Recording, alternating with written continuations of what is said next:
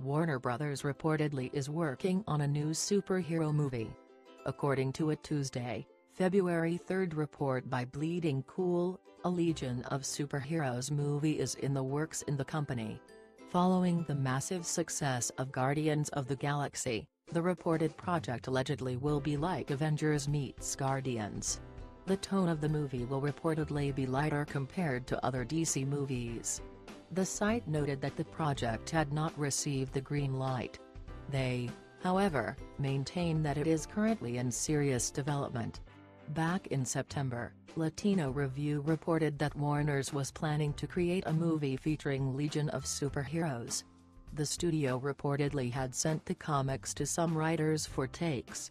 Set in far future, the Legion of Superheroes was first featured in Adventure Comics number 247, which was published in 1958.